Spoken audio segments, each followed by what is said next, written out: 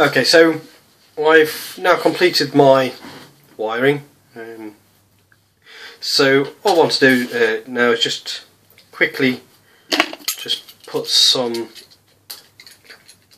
insulation tape about the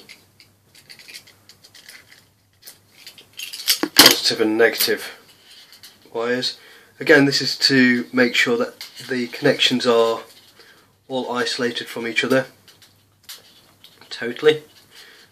Forgive the blobs of solder, I don't know whether you can still see this. But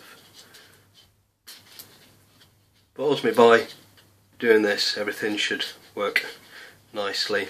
One thing I would say is if you do get it wrong, you'll know quickly that things won't power up as quick as you would get them to on the previous video.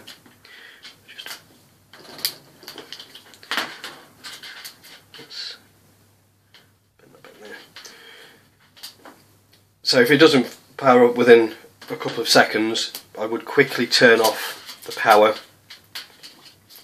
just in case you've made a mistake. If you followed these and tested correctly, you shouldn't do. So right, so all I'm going to do is I'm just going to pull these up here like so. Pull this over. Hopefully, if I've got as minimal amount of tape on as possible, I want this to slide into the tube, which can be a little bit fiddly, but there we go. So it's just starting to move along.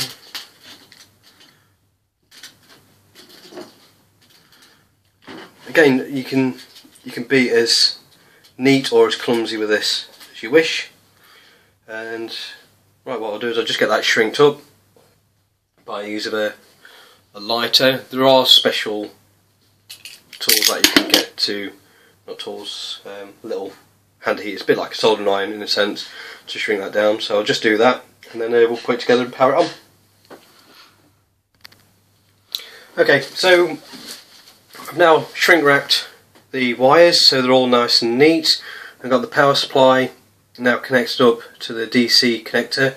This is a 2.1mm DC supply. Again, you can get it from Maplin here in the UK. So, right, moment of truth.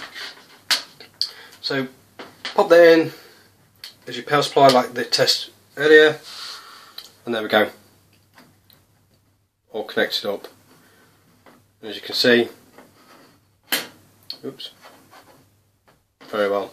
And again, with this one, I've got with the focus. I don't know whether that's going to come out very well, but you can actually focus in almost to read the text on there, which I haven't even got my glasses on. So there we go.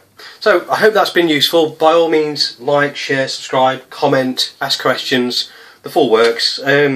Quite enjoying this. So there you go. Thank you very much.